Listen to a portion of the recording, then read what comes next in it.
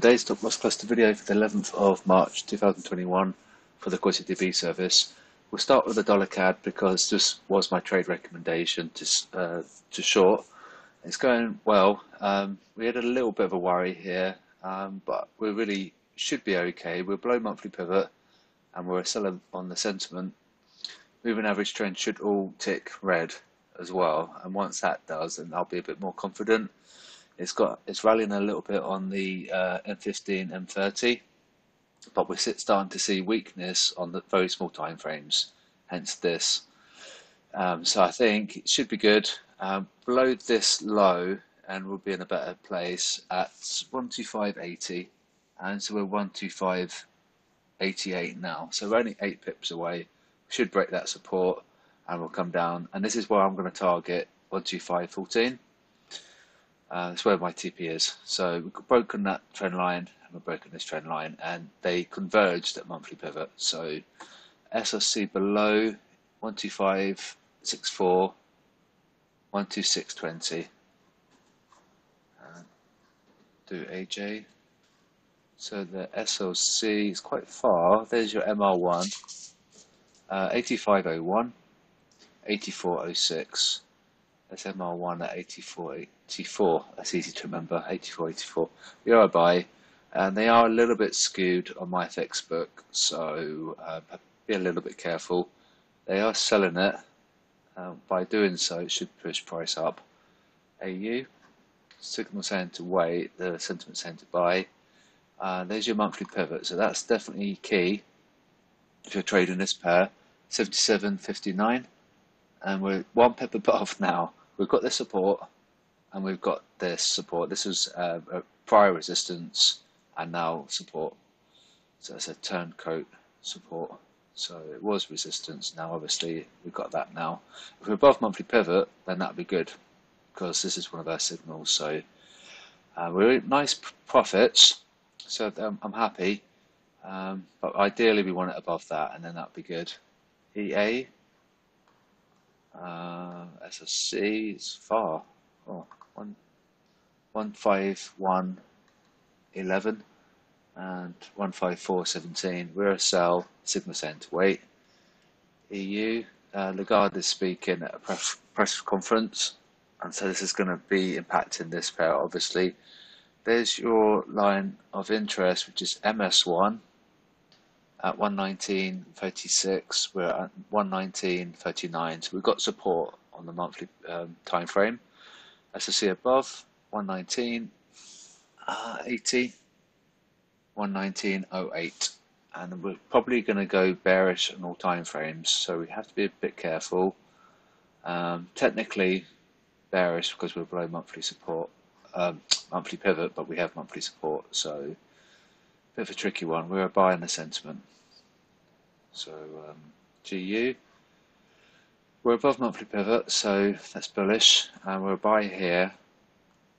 And SLC above is far away at 140.59, and SLC below 139.19. Kiwi dollar 92.79.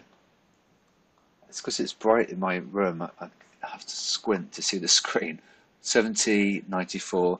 We're a buy. Signal saying to wait.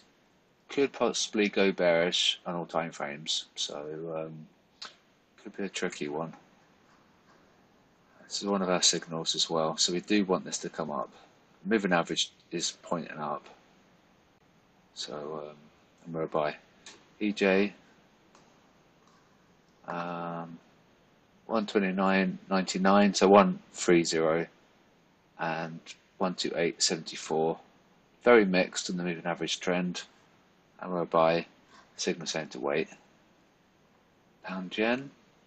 There's your resistance, which I figured would come into play. 151.61.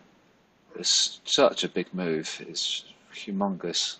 151.81 and 150.47. And monthly resistance 1 could hold. It's quite strong. Dollar yen. One above 108.89. 108.30. Quite close to the stops. We're a buy here. Signal saying to wait. Dollar CAD we covered already. This does need to fall. Yeah, so I mean, there's your monthly pivot up there. So yeah, dollar Swiss 93.50, 92.38. There's your trend line break there. So and the moving average is pointing down too.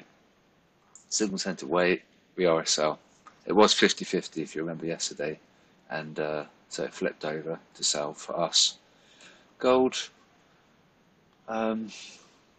This support area from that high, so that was obviously a resistance area, and that's support.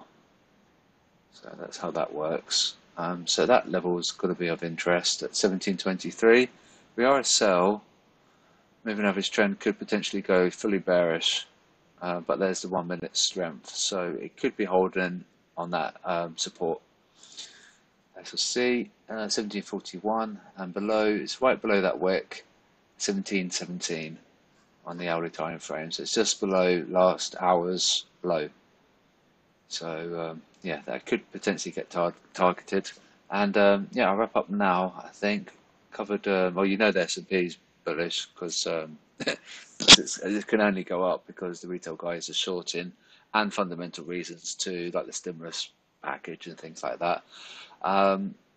This would be your next target, 3962, and it will probably do a similar thing that we did in February, where we broke above that, and then we targeted MR2, but we never got to MR3, so that's going to be tough. I think that's going to be a tough nut to crack. We've still got quite a lot of time left in the month, so potentially I think this is a likely candidate than that one.